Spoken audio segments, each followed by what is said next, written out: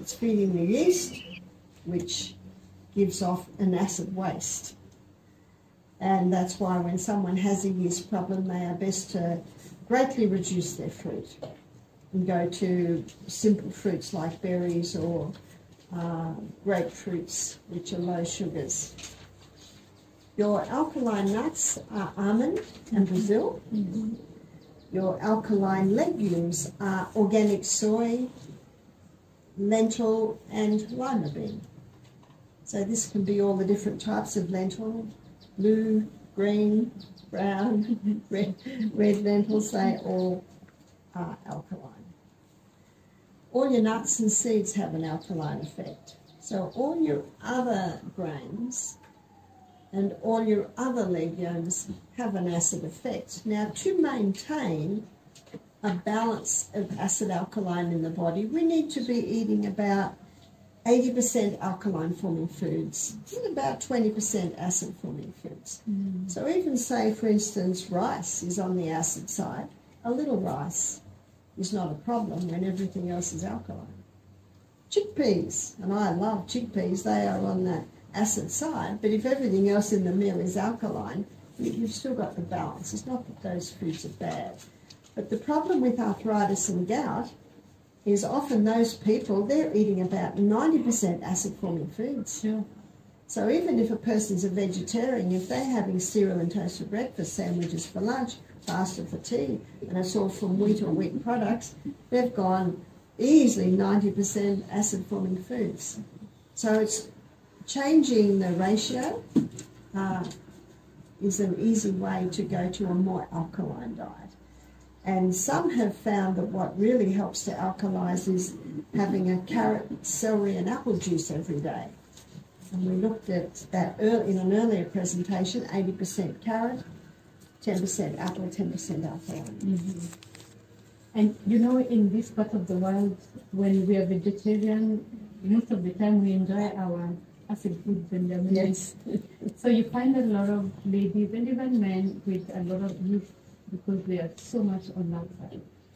Because they touch just a little vegetable. The business of half a plate of vegetables, yes, you're very welcome. And I'm just thinking then, would they remain on this diet for good, or once they get well, they can have their party back?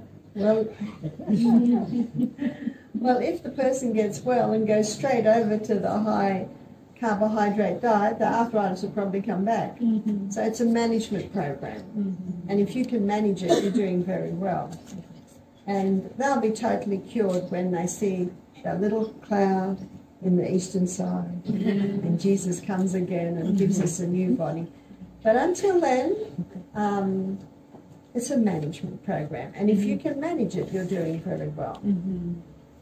And for the arthritic person, they can start to pull in some of the remedies we've talked about.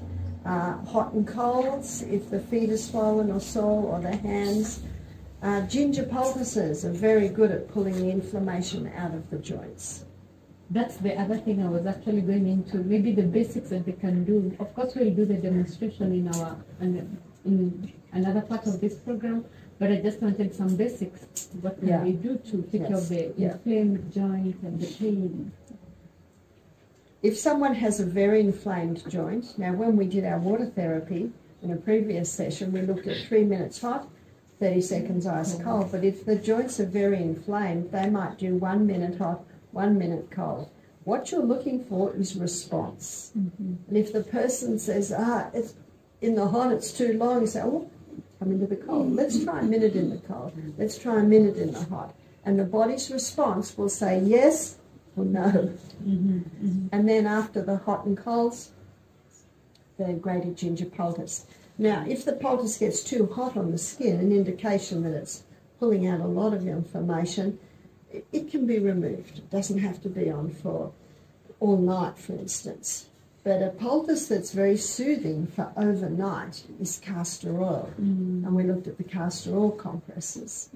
And the castor oil can be very good whenever, and often with arthritis. I know with my mother, her hands were all deformed, the joints were huge, her feet and knees were just huge.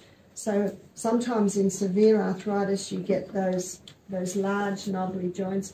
that's where the castor oil can help to break them down.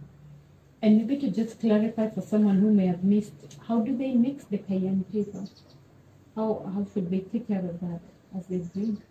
The cayenne. Yeah. Well, the cayenne is usually taken for the boosting your hydrochloric acid.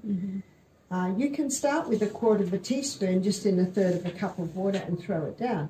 Now, if you thought that was easy, go for 1/3 of a teaspoon. And if you thought that was easy, go to half. So keep increasing your level of tolerance. Yeah, and you're the doctor there. You do what? There's no absolute rule in this because we are all so different. We're all a combination of birth, genetics, experiences, and that's why I believe everyone should be their own doctor. Sure. Is this all that they need to know? Anything else? There is another herb that you can take on the inside to get inflammation down, and that's turmeric. Turmeric's a very powerful herb internally to get the inflammation down. How often or how So much? a teaspoon 3 times a day. Sure. If it's the fresh turmeric, you would triple that dose. If it's dried, then you bring it back. Okay. And I'm thinking of someone who is not following the other laws of health. Maybe they're just eating these foods, they're doing these things, and they're not seeing anything. What about their weight? Does it have an impact? Do they need to shed some weight? It all does, and there is only one wonder cure. Everyone's looking for a wonder cure, but they will never find The it. quick fix, no? And YouTube is full of, try this, it'll heal you. But there are no wonder cures. There's no wonder drug and there is no wonder herb.